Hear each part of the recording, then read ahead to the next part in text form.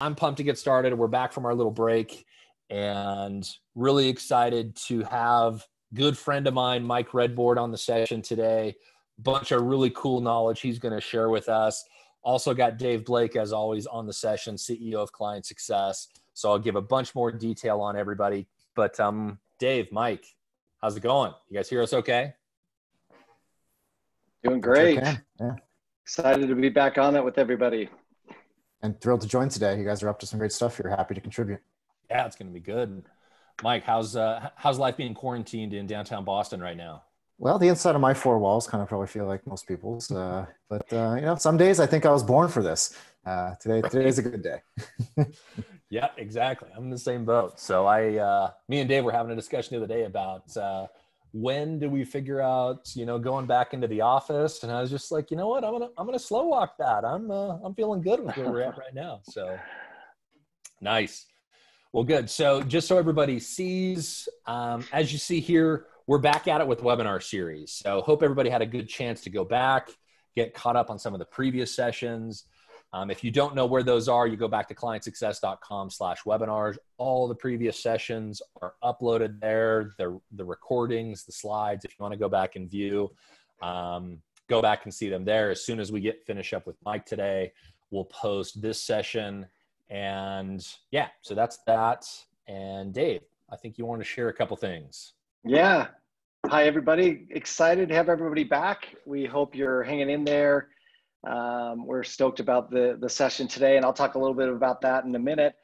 But just want to say thank you for joining us. We know there's a lot of things competing for your time, especially your customers, which are most important. And we're grateful you'd carve out an hour every Tuesday and Thursday to join us on these awesome sessions. I've loved them. I'm really excited about today. Want to remind everybody just about our encouragement to help one hire one. That is aimed at our friends and colleagues who have been unfortunately impacted by this time.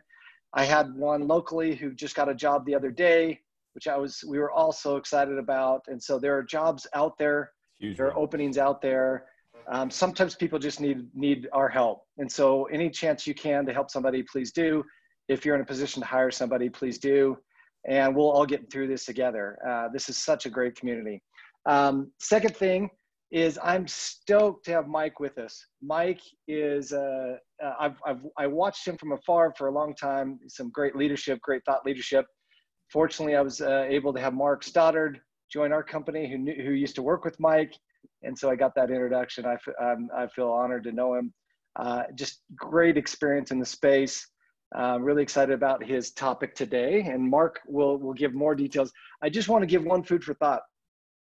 Right now, more than ever, is a validation and a celebration for our space, customer success space as a whole. Now more than ever, companies need to double down on their customers and take care of them, and that's what we're all doing on the front line. So thank you for all the good work you do. The other thing is to realize is now more than ever is the importance of revenue and CS teams owning revenue. We're seeing a trend where sometimes those teams that make it through this period of time are those that own a number, not afraid to own a number. And so you'll see a lot of focus on revenue from ClientSuccess as a company, and the emphasis on that for many teams and being able to care for that revenue. And I'm excited about Mark. He's bringing some awesome insights today about how to get ahead of renewals, how to properly manage them. And so really stoked to have Mike with us. So with that, I thank you all. We're here as a company to help anytime we can. So let us know how we can help, and looking forward to hearing from you, Mike. Yeah, exactly. And Dave's not going to toot his own horn, but if you haven't seen it yet, either go to our blog, clientsuccess.com/blog, or go to Dave's LinkedIn and read his open letter to SaaS CEOs. Really good read, really good, insight. If you're kind of, just kind of a really good overview of kind of the current state of play in customer success and SaaS in general. So little plug for that. I'll put the link to it here in a second in the chat pane if you want to go read it. But hey, we're calling out the CEOs, but we're also calling out the CS leaders in there. So anyway, nobody's off the hook. That's right. Thanks, guys. Exactly. So cool. Well, little primer on client success for those of you that are new to the sessions, new to client success, want to just learn a little bit more about us before we jump into things. If you've never come across or seen a demonstration of client success, to give you some updates, we are a customer success growth platform. And so really what we do is we're going to help with all things related to customer success, whether that's helping with your onboarding, your product adoption, your renewals, which obviously we're going to talk a lot about today, growth, anything your customer success team needs to really provide a great customer experience. We're a leader on G2. If you don't know about G2, it's customer feedback forum. So real customers rate and review different products. I think pretty much everybody in SaaS knows all about G2, good friends of ours.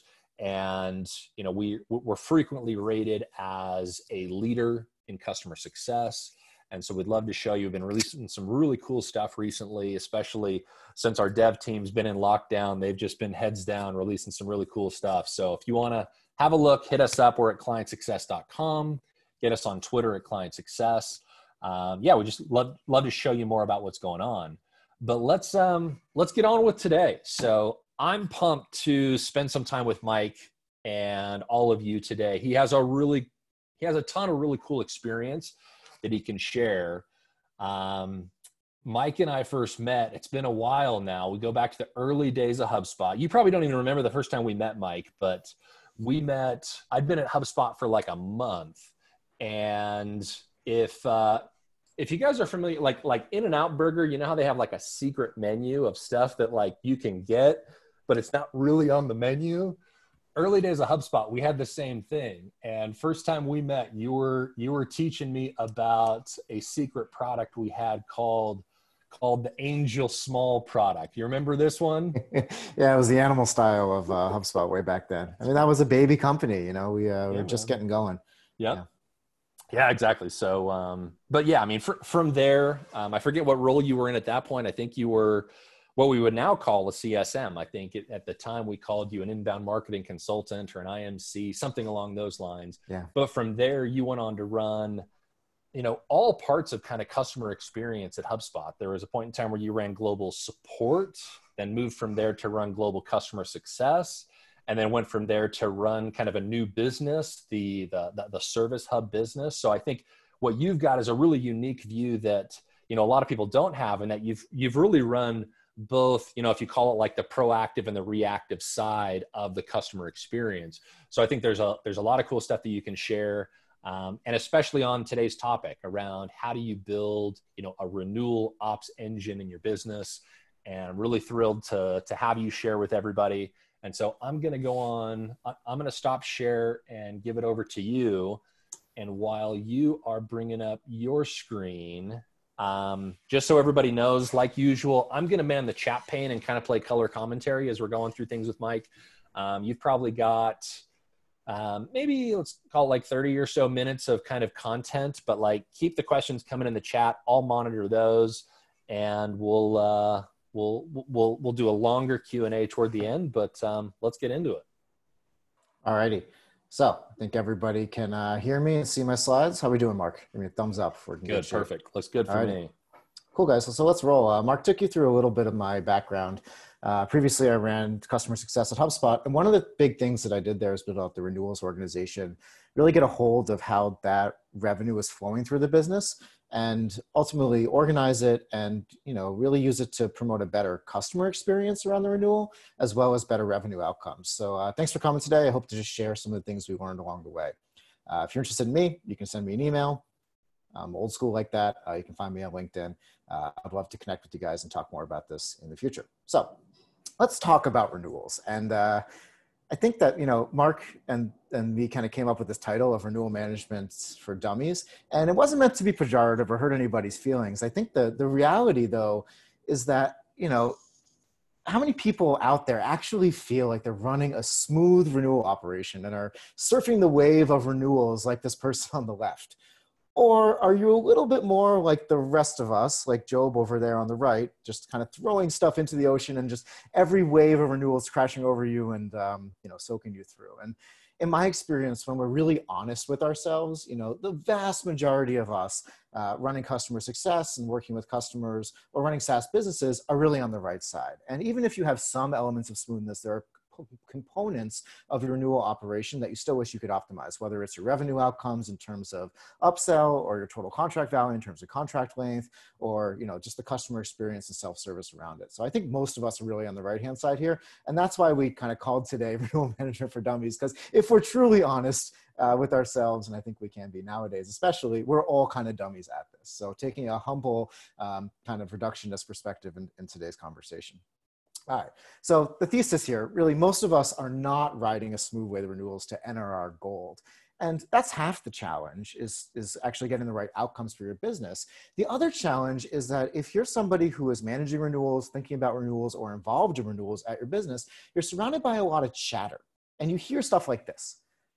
You hear your CRO say, can you just kind of get me another 5 points of upsell next quarter? That'd be great. And perhaps your reaction to continue the Arrested Development theme is a little like Michael here, and you're like, look, there's always money in the banana stand. There's always money in renewals. It's sort of what it feels like your CRO is saying, and you're just maybe like, how am I going to do that? Great ask. 5 more points of upsell on NRR. How the heck am I going to do that next quarter? Half those renewals are already done. You might hear from your CEO, hey, I was talking to some of our customers, and they really don't like our renewals experience. Can you go ahead and fix that? And perhaps your reaction is like Lucille here, where you're sort of like, oh, okay, let me just try to calm myself. Or perhaps you hear from your CFO, hey, it'd be really nice if we had some more longer term contracts, because, the economy is kind of in a downturn. So can you just go get some more multi-year contracts next month?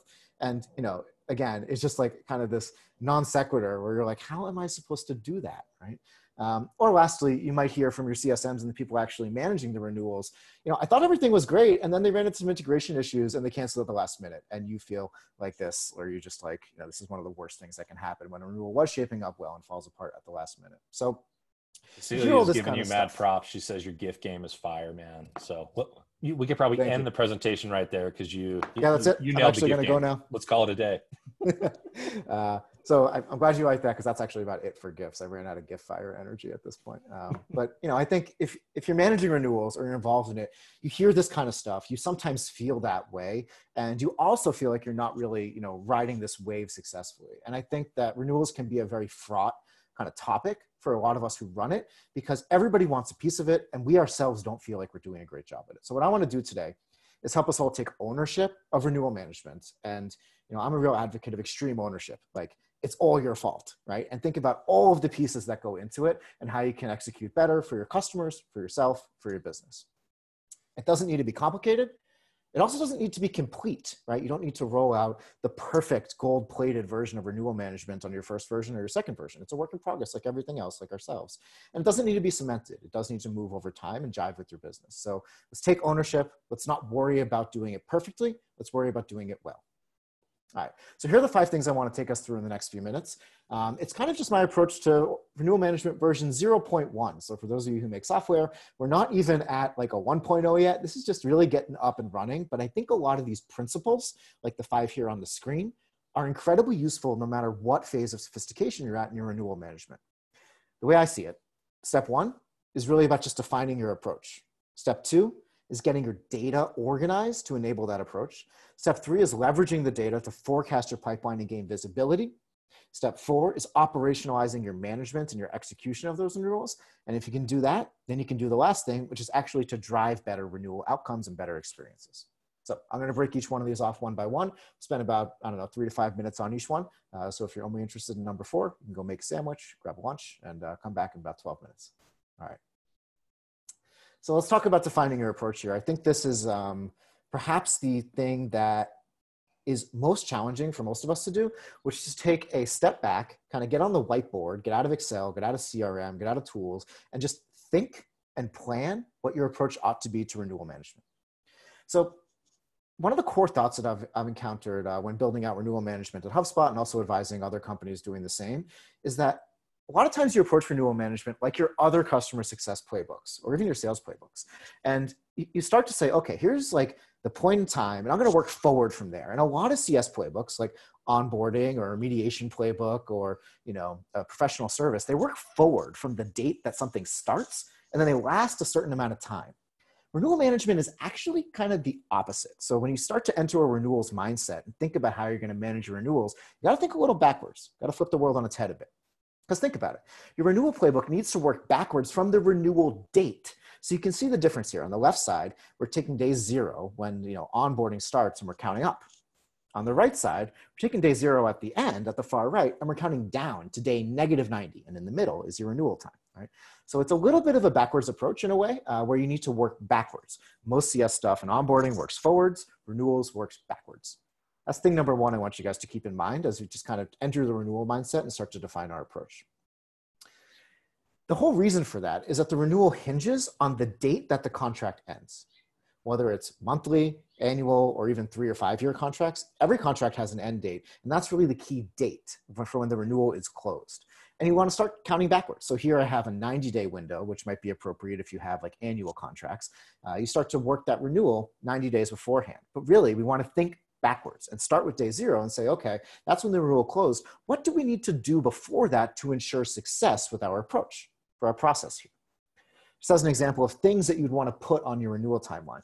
Perhaps you have a notice period where your customers need to give you notice in order to cancel. There's a 3-day or a 15-day notice period. That's actually the last day a customer can cancel. Before that, maybe you send out an automated renewal email, right? Saying, hey, this is what you signed up for. This is what will happen if you do nothing, or these are the options that you have. Perhaps your billing system does it automatically and you don't even know it. This is a really good opportunity to dig into what the actual customer experience is pre-renewal.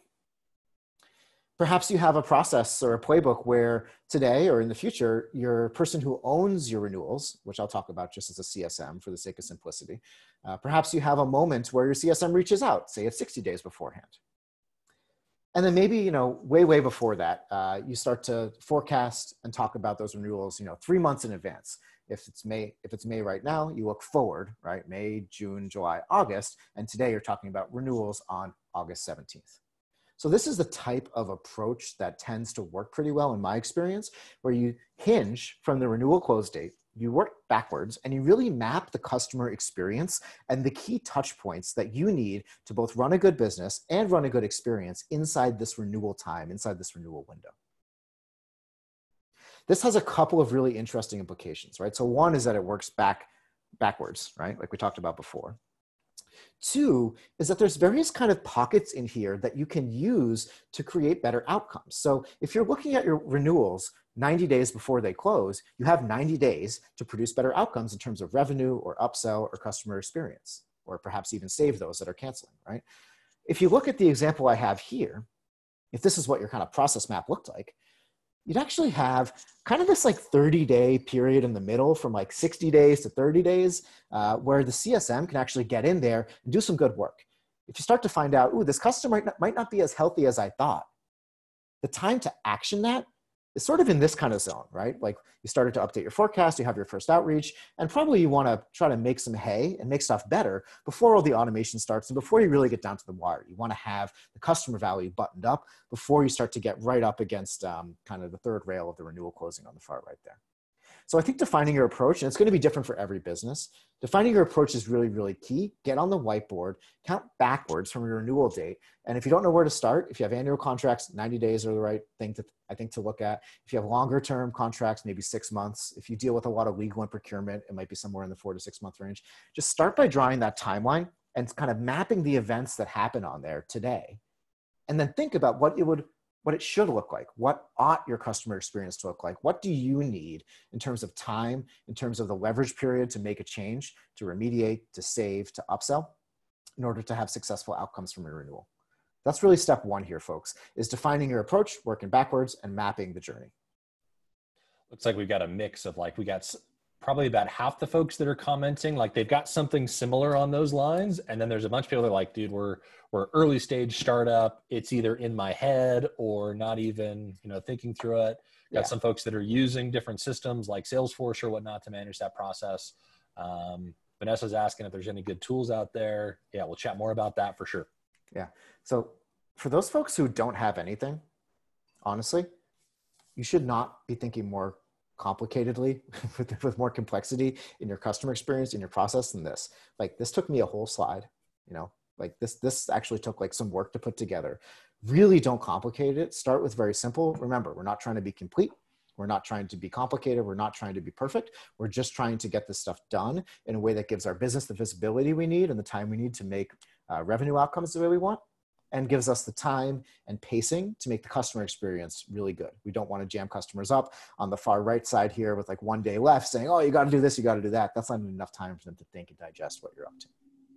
So start simple. We got one question here that's from Jessica, says they start engaging, their CSM starts engaging, sorry, their CSM team starts engaging 6 months out. Yeah. Like, do you think that's too far ahead? You've got 90 days here. Like, what are some of the implications where, 6 months might be right? Like, maybe unpack that a little bit.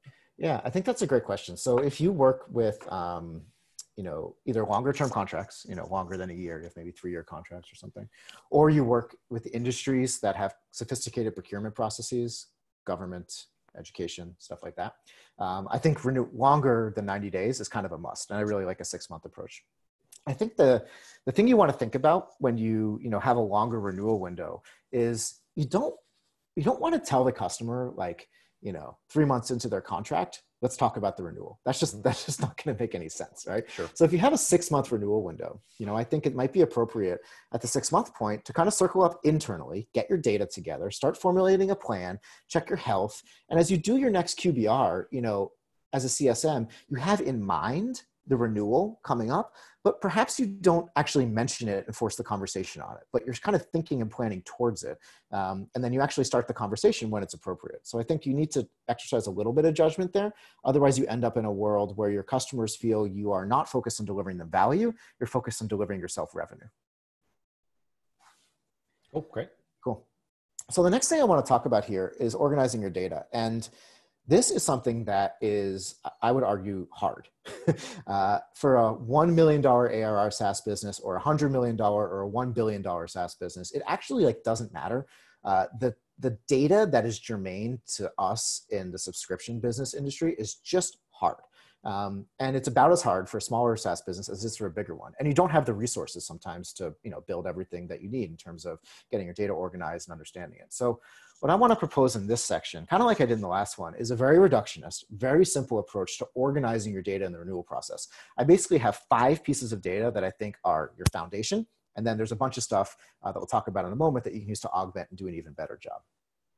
So when talking about the data needed, like what do I need in the spreadsheet, or what do I need in my system? What do I need on my clipboard, however you want to manage it? What do I need for a successful renewal? I think we want to think of success on 2 different axes. One is great buying experiences for your customers. Renewals need to be good buying experiences, just like buying in the first place needed to be a good buying experience. If I buy your product and I have a delightful experience with a salesperson, a good onboarding, then during the renewal, I feel like you're just wringing me out for more money.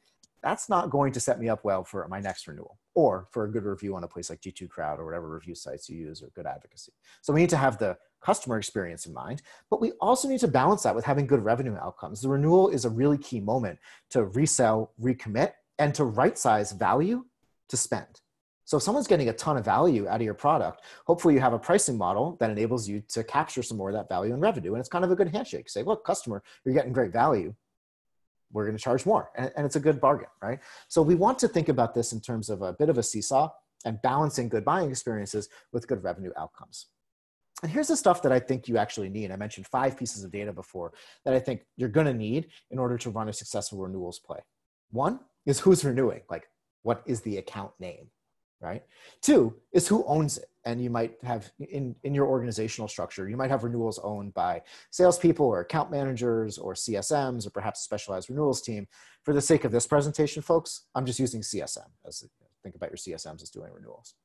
So you need to know who owns it. So you know, hey, Mike, this account with this name is coming up for renewal. You also need to know when, because you need to tell Mike when the account is coming up, on what renewal date, when the contract ends.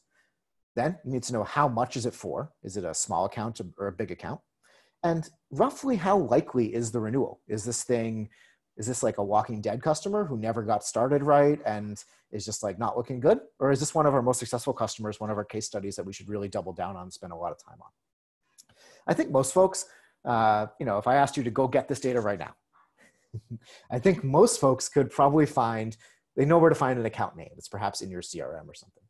You also could find who owns that account. It's in your CRM again, or it's in your customer success tool. You could find me the account, and you could probably find me who owns the account, right? I don't know how many people could actually give me a renewal date, and of those who could, how many it would be accurate. A lot of times, the renewal date in your billing system might be different than the renewal date in your CRM, might be different than the renewal date in the spreadsheet from 6 months ago. So I think, when you think about renewal date, think about getting it from a real source of truth, like your billing system.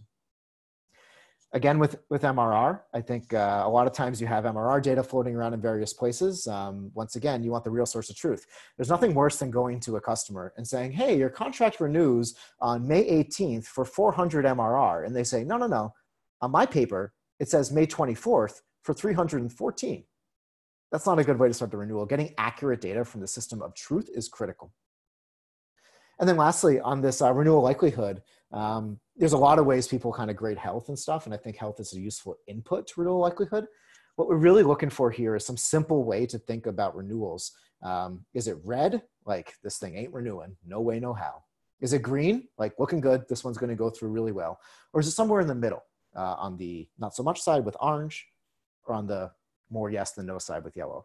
I really like a 4-point system personally for your renewals, because there's no middle ground. There's no place to hide. If you have like a 5-point health scoring, you'll see like kind of a bell curve form, and most of your people managing renewals will stick most of their customers in the middle. It's just kind of human nature. I really like an even numbered system there, 4 points when you just kind of score this renewal likelihood. So 5 pieces of data.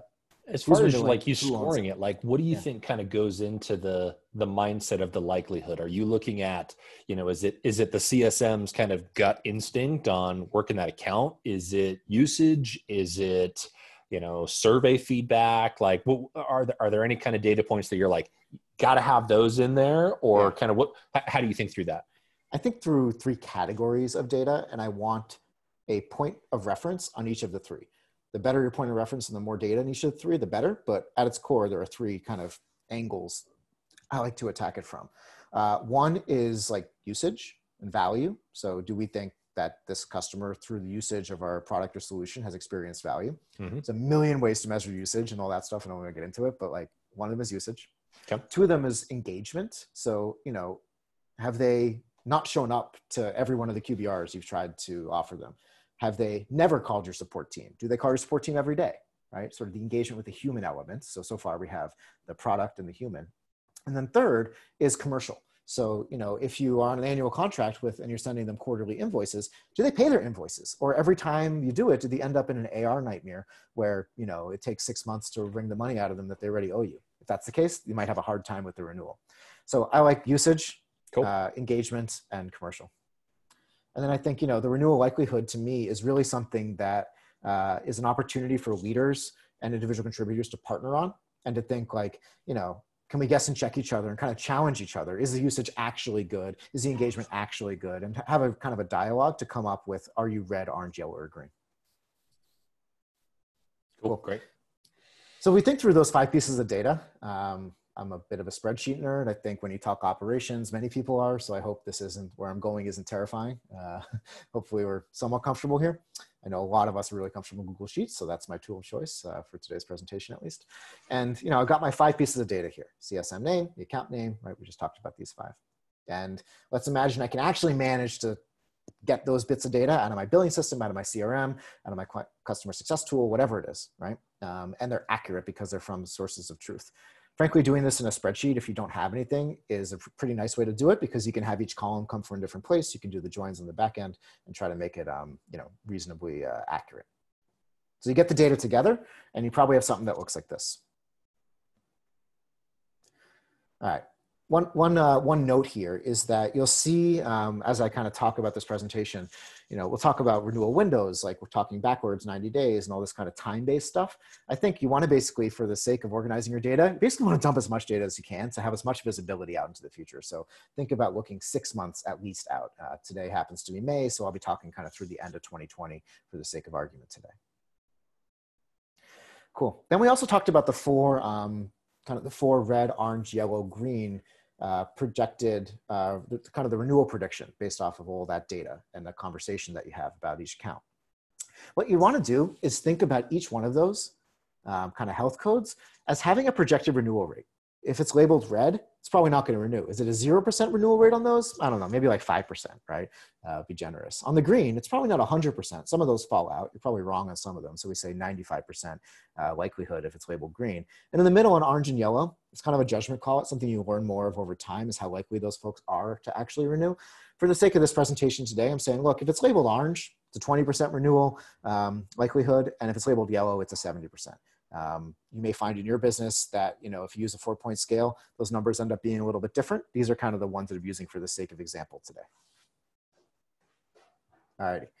So 4-point scale, and then this probability to close. Those are the two key pieces in here that I'm calling out on this slide. So when you think about kind of going through each one, having a conversation with the person that owns it, you want to have that 4-point scale. You mark each one with the kind of health code there, and then you have your probability of close that's on the right column.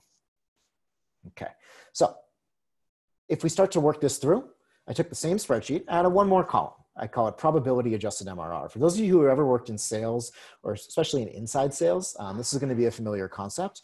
You basically take the amount of MRR, the amount of MRR that we have here for this one, account number 1 is 3,300 MRR. And we say, oh, we marked this one orange. Orange had a 20% likelihood to close, if you recall from our last little table. Right. So we take the 3,300 and we multiply it by 20%, and we get a probability adjusted MRR. This column is really important, all right? It's an output of kind of, you know, the 5 before it. So it's not a piece of data from another system. It's something you derive through the process. And it's really, really important because what this does is it will help us understand, as you'll see in a few minutes, it'll help us understand which months are going to be really challenging for us in the future, renewal-wise, and which months might be easier. It'll also help us when we go into a kind of pipeline review meeting with our folks that own renewals, know where to focus and where the leverage might be. So coming up with this probability adjusted MRR, which is again, just the MRR multiplied by the likelihood that we associate with each one of these color codes, actually a really important part of the process. And you'll see in a minute kind of how this operationalizes and flows through. But from a data perspective, I want to just reinforce this. You don't need all the data in the world to get visibility into your renewals and to start doing a good job at it.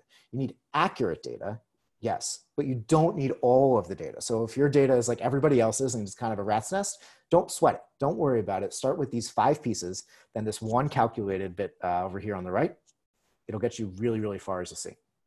Cool. So there's a couple questions here. The first couple questions kind of have to do with kind of that column C, and it's more around like what happens if the actual MRR at this stage is different than what it was initially. So like there might be upsells, cross sells in there. Like, you know, are you creating new opportunities for those? Like that's kind of one side of the question. And the other side of the question is just like what happens if like there's an uptick in that? How does that factor in your mind? Yeah. So there's 2 types of changes, right, that you might experience in MRR. I'm not gonna dive into the opportunity part of your question because that's cool. Like its own webinar. Yeah. Opportunity management. We'll do that. There's 2 types of changes that you could have happen. So imagine you sign up a customer on day 1, they pay you 3,000 MRR, and then on day 100 they upgrade, and now they're paying you. They're like this one on the first row here. They're paying you $3,300, $39, and now they're walking into the renewal with $3,339 of revenue, right? That's one type of MRR change. The other type of MRR change is a change that hasn't happened yet, but is contracted to happen at the renewal date, right? So perhaps, you know, they're using more seats, but you agreed not to charge them until the renewal date, or you sell like an email product and they've sent more emails, and their bill is going to change then. Those are 2 pretty different types of MRR change. What I have here is really intended to be today's MRR, like what you actually have in AR, what you actually bill them.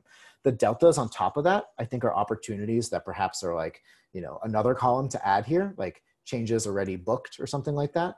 And, you know, maybe you want to add that in and understand that as a component of your renewals in order to kind of see where the opportunity is and see where the risk is. Because sometimes you have downgrades baked in there too. If somebody had canceled a bunch of seats, but that actual MRR change isn't going to hit until the renewal. Cool. Hope that was a useful one.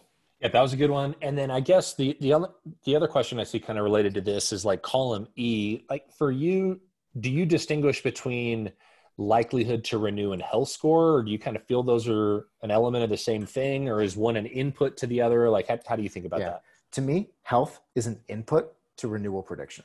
Got it. They perhaps could be the same thing. I think most of us, though, our health scores are kind of these passive measurements that ingest a bunch of data, but often don't have kind of the, call it CSM spider sense, like Sure. kind of just right. knowing that. And so what I like to do is treat the renewal specially, right? So you have health, but then kind of have the renewal prediction that is really a thoughtful approach to each account that the CSM takes, perhaps with their manager.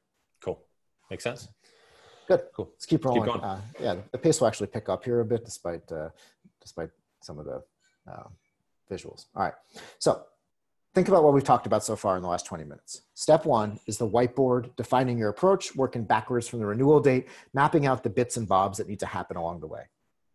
Step two is organizing your data. I've kind of got my 5 pieces, but I actually really like the suggestion about MRR changes. There might be a 6th one that you need in there, but it doesn't take a ton of data to get organized. You just need visibility out into the future. I like looking out 6+ months or for the remainder of the year.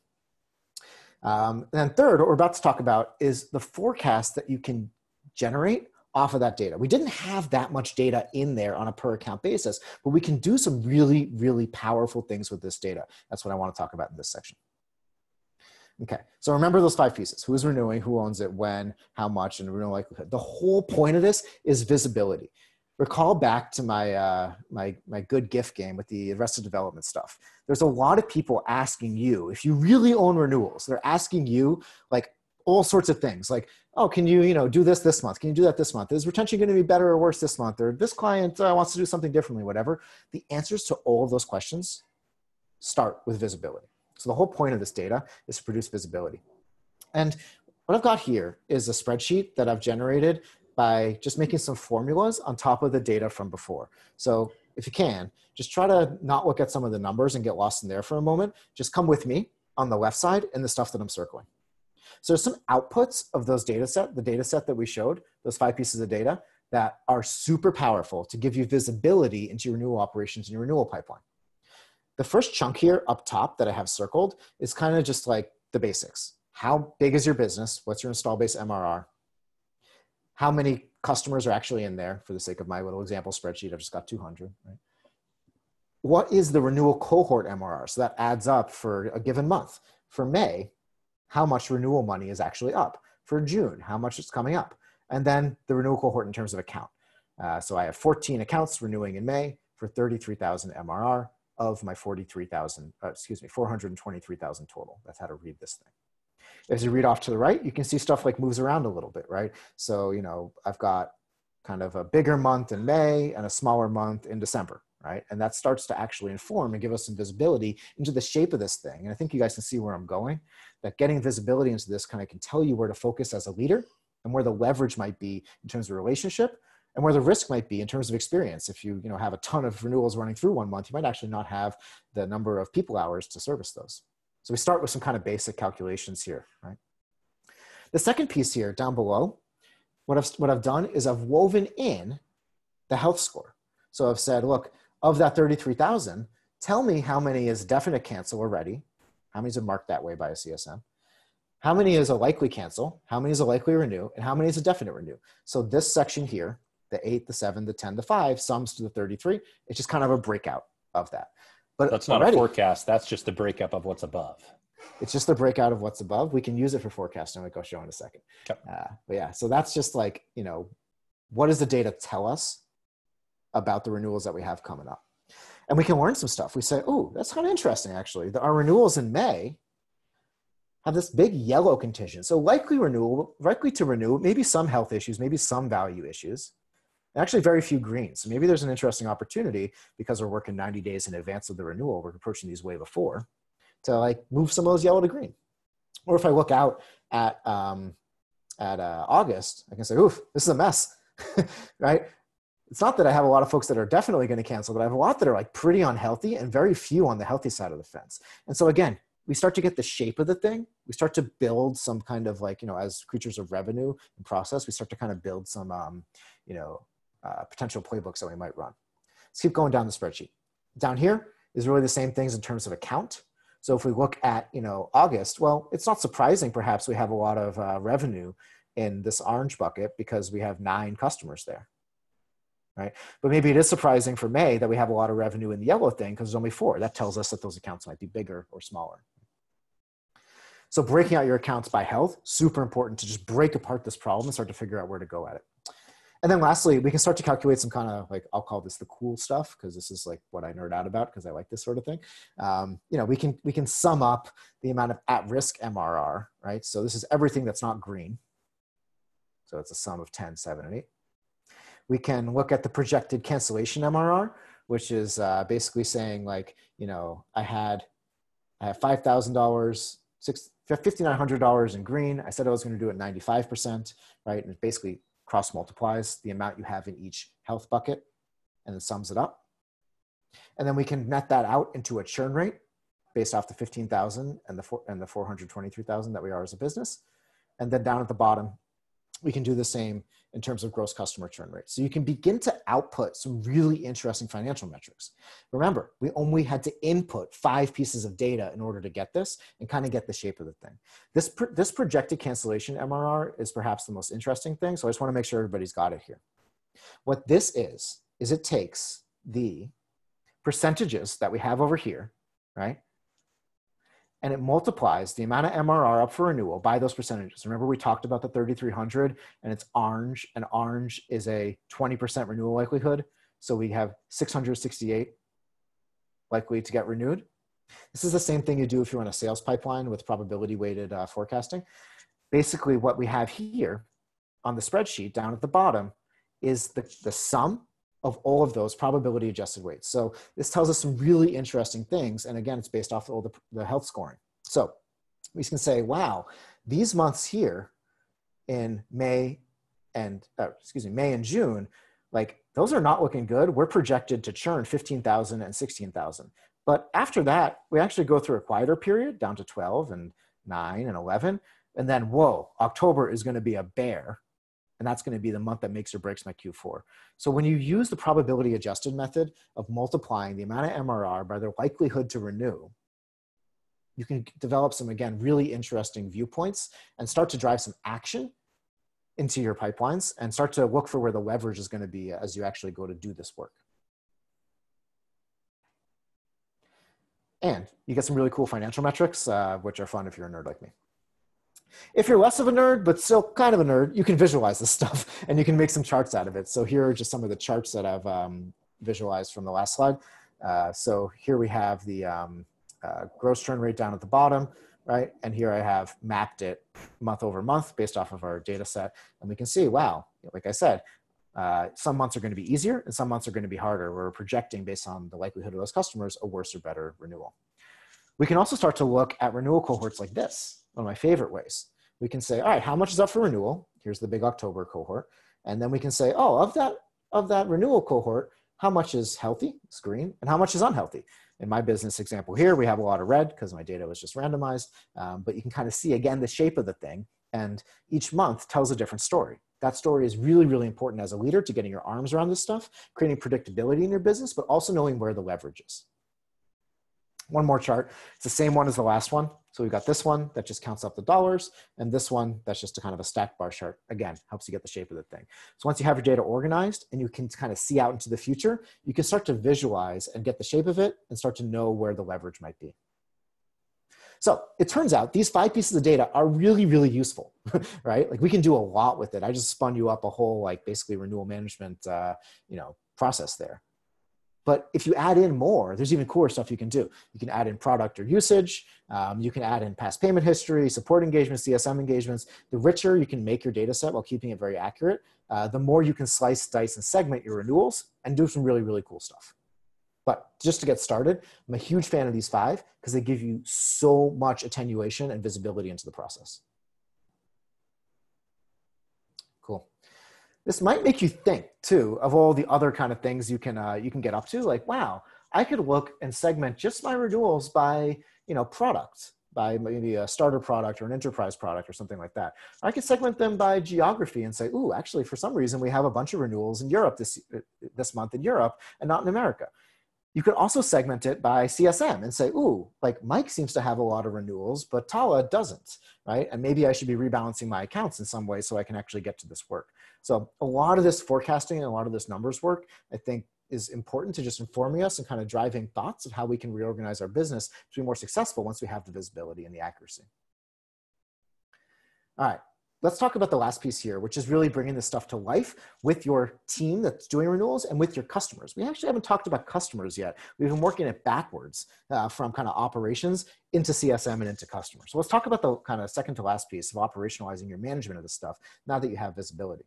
So let's say there's a month that we want to look at here, like July in my data. July is kind of an interesting month. It's not a huge month nominally, right? It's about $28,000 of MRR I'm renewing, but it's got a lot of unhealthy customers. Like this is a pretty gnarly month actually, because almost everybody is coming up for renewal for one reason or another. They're not looking good. So let's dig in. We can kind of take July and double click on it. And if you're using Excel or Google Sheets, you can literally double click on it in a pivot table and it'll do it for you. It'll give you an output like this. And I can look at July. All right, so here's July, this row here. And I can look across and say, oh, Jack has 8,900 of renewals. Mark has 8,900. Mark has 14,000. Tala has 8,000. That's my total of 32,000. And actually, this is Mark's month. Wow. Like, other months, other people are kind of holding the bag, but it's really Mark that needs to execute this month. Otherwise, we're going to be in trouble. And so as a manager, again, I'm getting the shape of the thing. I'm figuring out where to spend my time, my team's time in order to drive better results. I can talk with Mark and I can say, Mark, what's going on? And maybe Mark says, oh, I got these 5 accounts renewing. And here's what they look like, because this is the same data that we use as an input to the model. We're just packing and unpacking it, zooming in, zooming out. And now here we're looking at kind of the grain of sand on the individual account level. And Mark's like, oh, geez, yeah, it's a really bad month because I have my biggest customer is 3,800 and they are just not looking good. They're going to cancel. I said they're red. We all agree there's no chance for them. I'm going to try though. I'm just going to give it one last shot. That's a pretty interesting statement that a lot of CSMs make to their manager or about how they manage their time. They're like, I got the big kahuna. I got to go after it. In Mark's case here, that might not actually be the wisest thing. And we can see that because of the visibility into the pipeline. So for Mark, this is the big one. And then he's got this other one down here for $2,000 that's looking pretty good. But actually the kind of the fat part of Mark's month, that's going to make or break my month as a revenue leader for this business. The fat part is kind of up here. It's all this stuff in the middle. Like it's orange, it's yellow. It's like, it's not dead, but it's not for sure. There's like a whole lot of revenue tied up in there. In Mark's case, almost half of his number is in that. It's about 8,000 MRR of his $14,000 renewal month. And it might be the best use of Mark's time and the business's time to actually go after that, as opposed to going after the biggest account, the biggest renewal, which is only 3,800. So when you kind of look at it like this and you start to really dig in, again, zoom into the grain of sand and get really close to it, it tells you how to spend your time and find the leverage to move the revenue number that you're trying to manage. And I think a lot of us, we naturally gravitate to this, which is the biggest number, or to this, which is the healthiest accounts and want to spend the most time with us. But the most revenue leverage might actually be this, which is that funky middle part. And you know what? This is a great time as a leader to really partner, get in the trenches with your team and help playbook and figure out what you're going to do. And remember, because we're working backwards from the renewal date and we're organized with our data and we're starting in advance, you've got your whole renewal window to manage this, 90 days, 6 months. So there's enough time to actually have a meeting, think slowly, don't just react, come up with a real plan, get with your customer, try to produce some value well before the renewal date. You want to get out ahead of this stuff so you can leverage this kind of approach and really make change. Cool.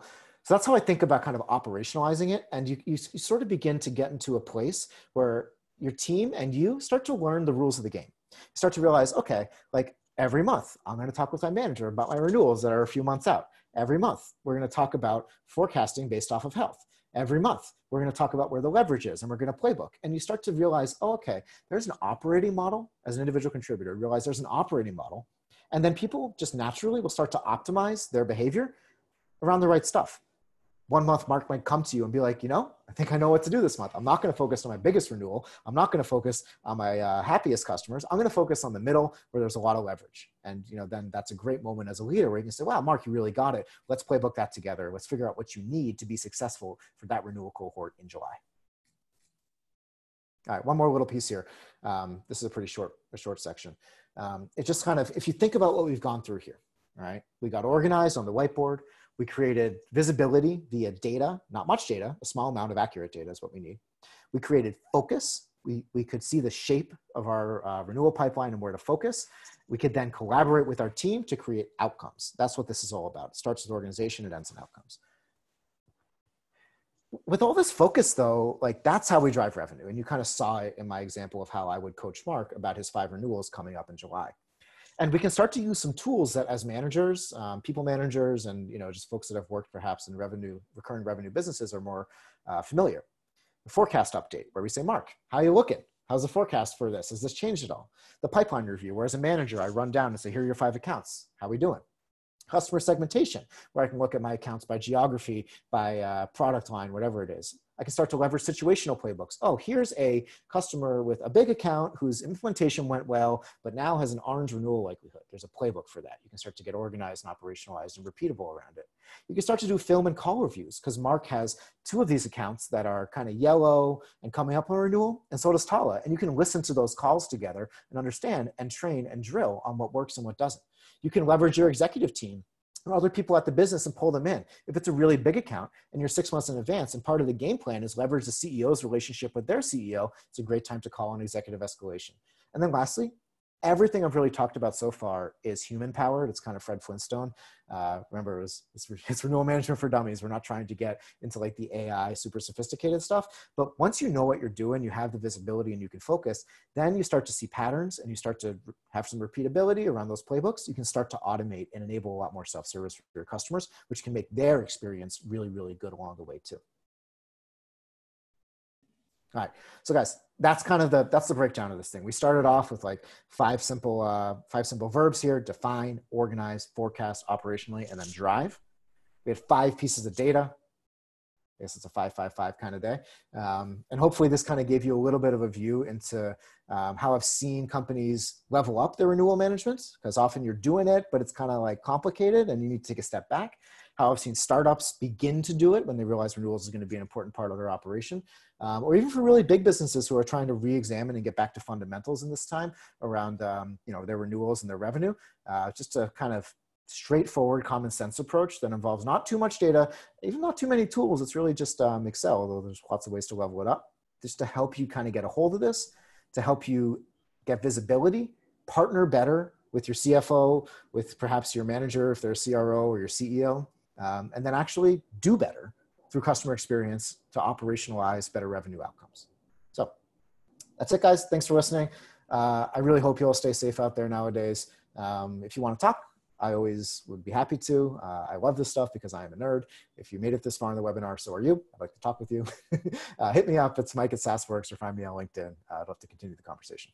Cool, man. This has been great. We got a bunch of questions. Maybe we got a few minutes we can kind of chat through some of the questions, but really appreciate you taking the time here.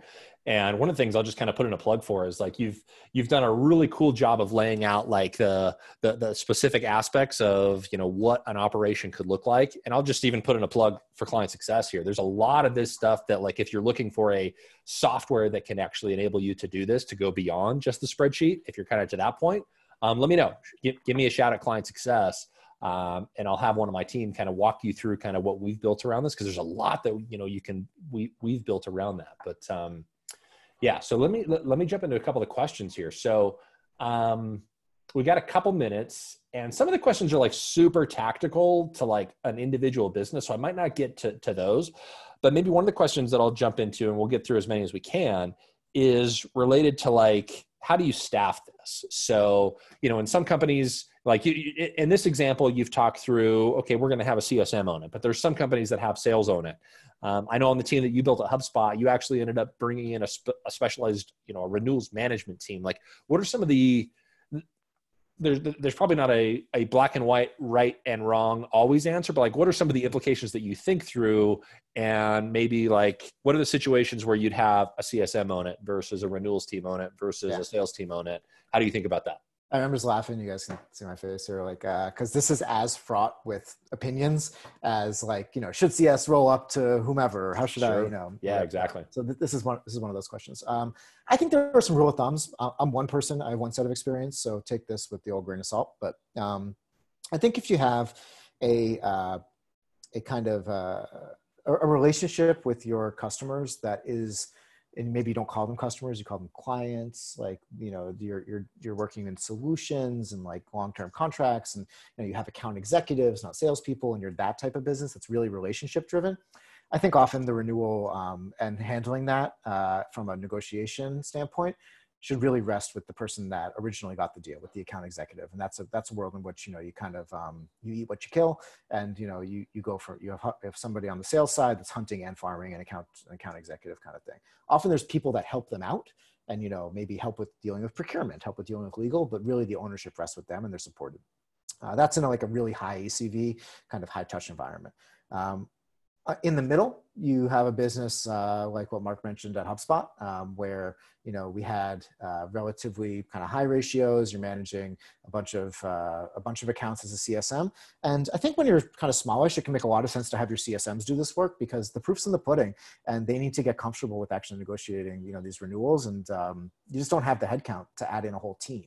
But once you get big, you got 50 plus, CSMs, it can make sense to specialize it and maybe carve off 10% of the team to handle this from a negotiation standpoint. The challenge in that model is, there's this renewal timeline, 90 days, 6 months, whatever it is. And there's a weird weaving in and out of like customer value, customer remediation with like negotiation, finance and procurement and legal. And so in a perfect world, you put all the finance, procurement, legal stuff and kind of hardcore negotiation in a specialized person. And then you kind of keep all the value stuff over here in a CSM. It's not going to work out like that, right? It's going to be a little feathered in, and identifying the places where you have overlap is really tricky. And so I think don't break off and specialize this unless you're prepared to handle the operational overhead of figuring out the swim lanes to kind of how those teams feather in.